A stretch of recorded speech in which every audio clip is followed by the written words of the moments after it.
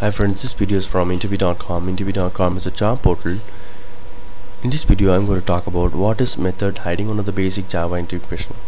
Static methods are bounded during compile time using type of reference variables and not to object. Static methods means it is attached to the class and not to any object. As per Java coding convention, static method should be accessed by the class name rather than the object.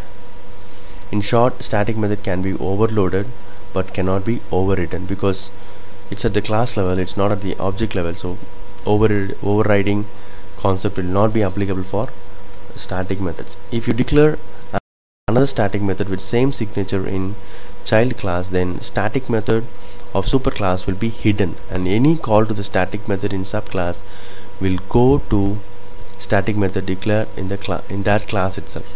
This is known as method hiding. See, polymorphism will not be applicable for static methods. Please remember, because static methods are attached to the class, because static methods are resolved and bounded during compile time. So I have a class parent and I have a class child, method A, both having the same methods. So I'm going to do parent dot method and object dot method here. Okay, so here in the normal instance methods, what will happen, it will call the child method, but in this case object dot method A, it will still call the parent method A. It will not call the child method.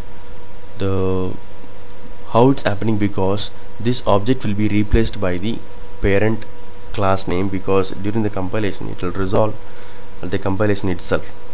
Okay, so that's how it is calling the parent method and not the child method. So this is applicable only if it's a instance method. The polymorphism will be applied only if it's an instance method. Static method, it will still call the parent method. Hope this video is useful. Thank you and all the best.